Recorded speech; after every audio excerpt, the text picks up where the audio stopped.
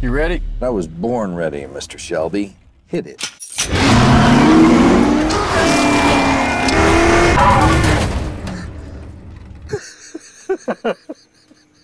Welcome to our movie ranking.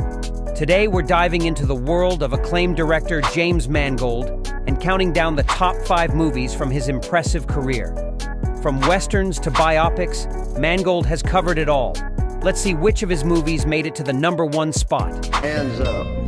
22 robberies, over $400,000 in losses.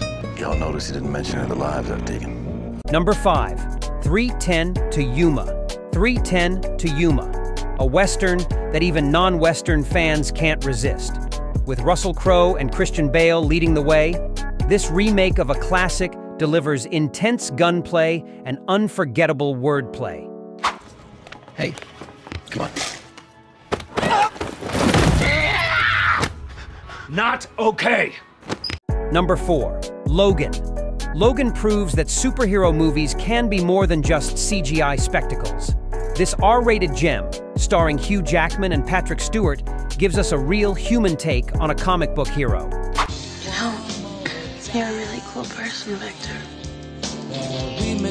Number 3, Heavy showcase James Mangold's early talent in this character-driven drama.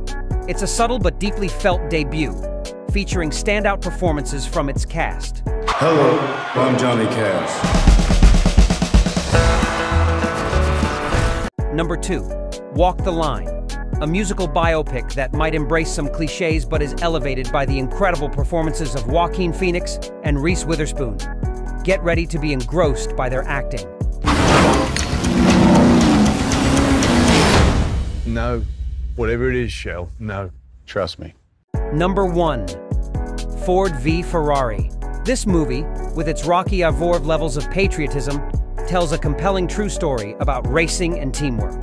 Christian Bale and Matt Damon's bromantic chemistry truly shines in this thrilling ride. Thanks for joining us on this countdown of the top 5 James Mangold movies. We hope you enjoyed this cinematic journey. If you haven't seen these films yet, now's the perfect time to add them to your watch list. Don't forget to like, comment this video, and subscribe to Best Movie Series.